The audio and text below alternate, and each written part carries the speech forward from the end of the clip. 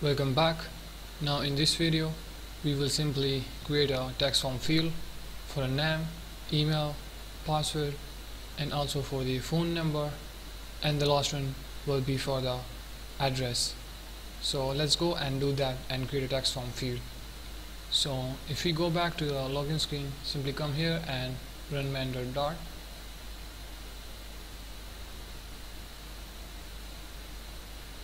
Now in here, as you guys can see, that text form field, we have already implemented the code for that, so we will simply copy that code and we will edit it just for the time saving. So we're gonna do that. Now let's go back to the sign up and let me open right in here this login screen.dart. There we go. Now in here, let me show you, we are on the login, and from here we will simply copy the text form field, as you guys can see right in here. So simply from here to here, copy that whole code. From here, go down and to here, that text form field above this size box, simply copy it. Now let's go back to the sign up screen.dart right in here, as you guys can see. Let me show you that so that you guys just don't get confused. Now we're on the sign up. So in here, form widget, and right inside that, below this gesture detector, right in here we will paste it. There we go. That's a gesture detector, and there will go with the text form field right in the sign up screen.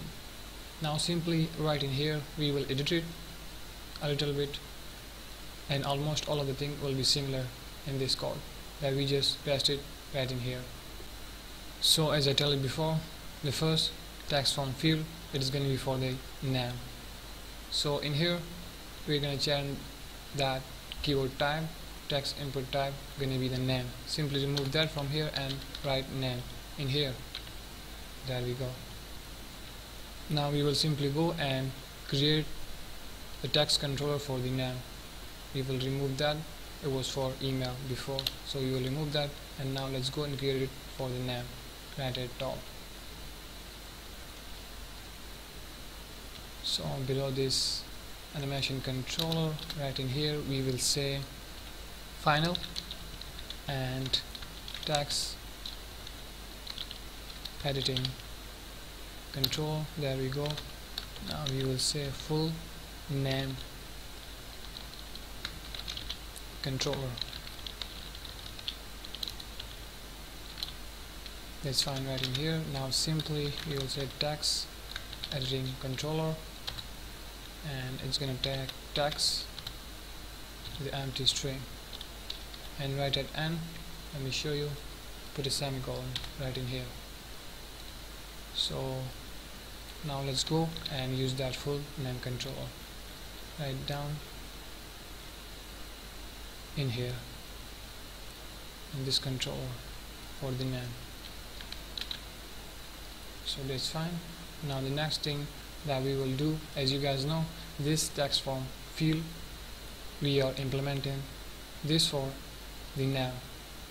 So right in the on editing complete, we're gonna change the focus to the next text form field. As I told you before, that one is for name. So the next text form field that we're gonna make for email. So right in here, the focus node will be simply for the email focus node. So we will go right at top and implement that, and then we will use it right in here. Then it will simply, whenever it will complete it, the name controller, it will change the focus automatically to the email focus node. So for that we will remove that in here, and we will go right at top and let's create the focus node for the email. So let me move this to left side and right down in here we will say focus node, and then we're gonna name this as an email focus node. Assign it to the focus, not to it. That's fine. As I told you before, the focus node, it's basically an object that can be used by the stateful widget just to obtain the keyboard focus and to handle the keyboard events. So it's gonna change the focus to the next text form field.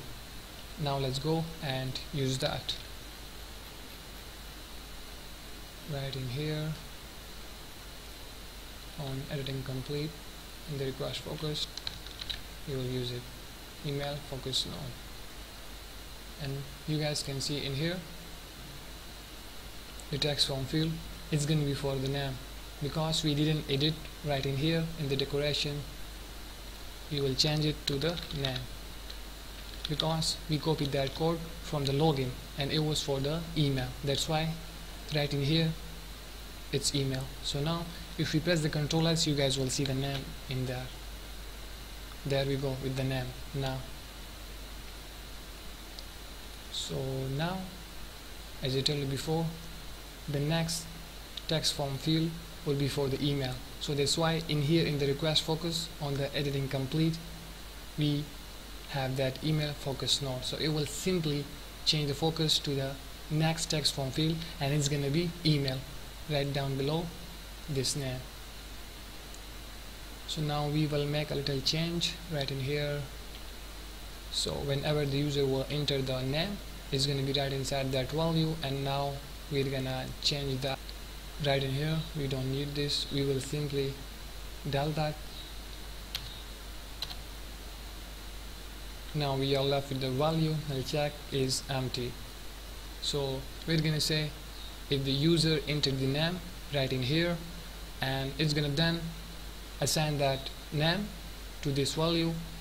Now in this value we will have the username right inside that, and then we will check if the value is empty, then right in here we will return a text.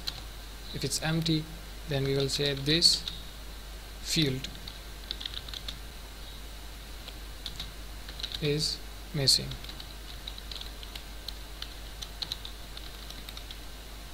Or else, if the value will not be empty, then we will return no. And right in here we just did some styling for that now, and you guys can see the result right in here, the decoration and everything. So that's all for the name text form field, and you guys can notice that right in here. Now in here click, and you can simply enter your name or anything in there like that. So let's remove that, and now simply we will go towards the email. Right after that we will simply go and create that, and we can also edit the hint text to full name, and also the user can simply enter their company name. So in here we will show that hint text, so it's gonna look more good.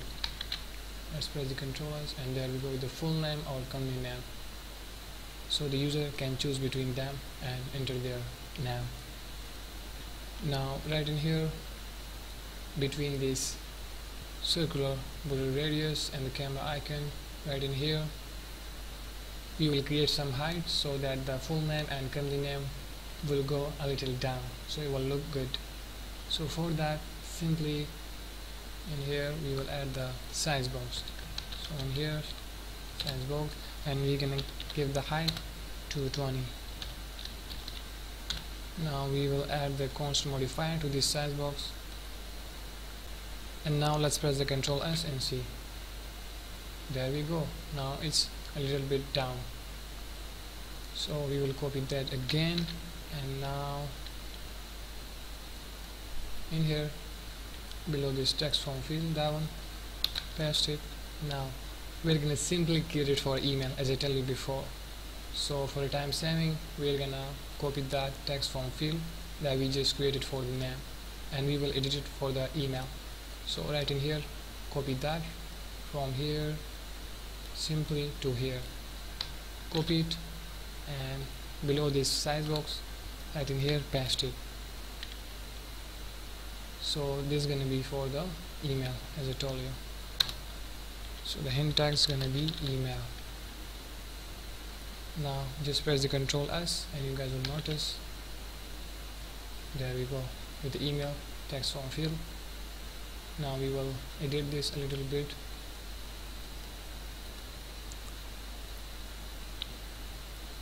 In here remove that name and it's going to be email address. There we go.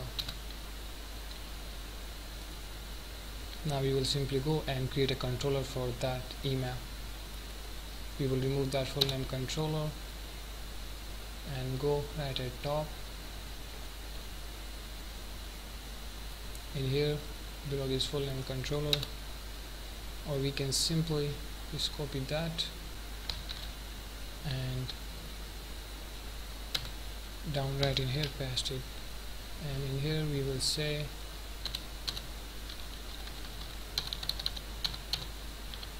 email text controller. All fine. Now we can simply go and use that. There we go with the text form field that we just created for the name, and we copied that and right in here we paste it and we set it for the email address, as you guys can see now. So in here in this controller it's empty now. We will use the email text controller right in here. There we go. Now right after that, whenever we will complete that email one, then right after we will create a text form field for a password. So on the editing complete, whenever it will complete it, then we will simply change the focus right in here in the request focus to the password focus node. So we will remove that and we will go right at top and we will create that. Simply copy that and paste it right in here. We will edit it. So remove that email from here and write pass. So it's gonna be for the password focus node. Now let's go down and use that right in the request focus. In here in the email one. So that's fine, and the one thing we will change right in here, that condition in here, we will simply say or operator. I will just explain it, just don't worry for that. First let me write it, not value, so the value didn't contain at the rate. What we will do, we will simply write in here, return the text that please enter a valid email address. So as you guys know already, whenever the user will enter the email right in here, then it's gonna assign that email to this value. So now right inside that value we will have the user email.